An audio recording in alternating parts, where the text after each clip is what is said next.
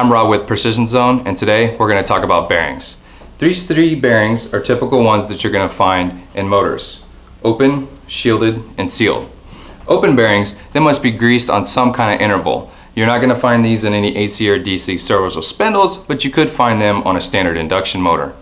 Shielded bearings, they keep their grease in and large contaminants out, and these are what you're typically going to find coming from the manufacturer. Sealed bearings are what we use here at Precision Zone. This style keeps the grease in, it keeps water, large and small, particulates out. Now all three of these bearings are NTN bearings, and NTN is an ISO company who has won many awards throughout the years for quality, precision, and innovation.